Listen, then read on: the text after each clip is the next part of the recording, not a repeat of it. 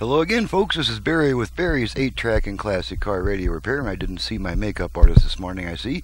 And today's customer's unit is going to be this really cool little portable Panasonic RS-833S, I believe it is. Let's just double check that. RS-833S, yes. Cute little portable here, nice sort of candy apple red color.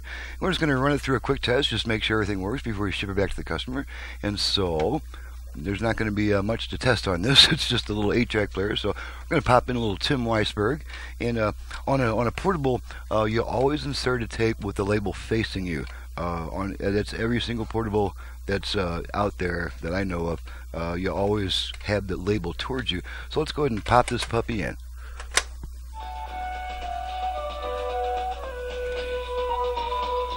I'm going to put my head close to this thing so that my headset mic will pick it up.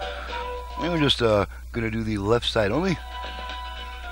And the right side only. Okay, I'm going to bring them up together. And see we're coming to the end of the song. And we'll go ahead and switch tracks.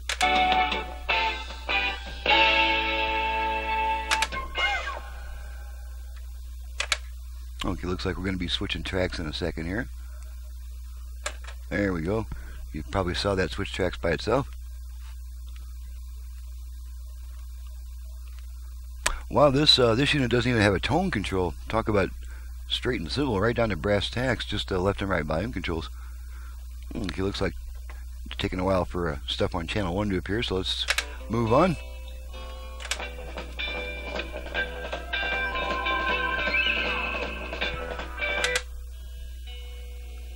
That's a pretty quiet tune there.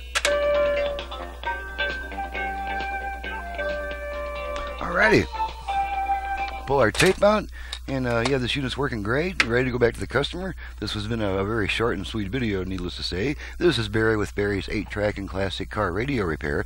If you have an 8-track player in need of service, or a classic car AM radio that you would like converted to FM with a possibility to add Bluetooth and USB reader, you can reach me directly at 928-533-9666. My website is barrys8trackrepair.com. That's BARRYS number 8 trackrepair.com. My other website is classiccarradiorepair.com. Thank you very much for watching and listening, and we'll see you next time.